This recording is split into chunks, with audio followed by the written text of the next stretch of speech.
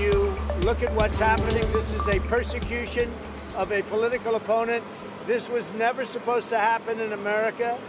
That's a defiant former President Donald Trump before returning home to New Jersey after pleading not guilty to federal charges accusing him of trying to overturn the 2020 presidential election.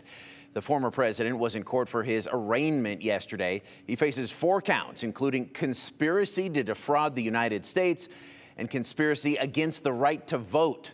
In court, prosecutors said they wanted to proceed with a speedy trial, but Trump's lawyer John Lauro objected to that, citing the massive amount of discovery material they are expected to receive from prosecutors. The next hearing set for August 28th. That's when a trial date is expected to be set.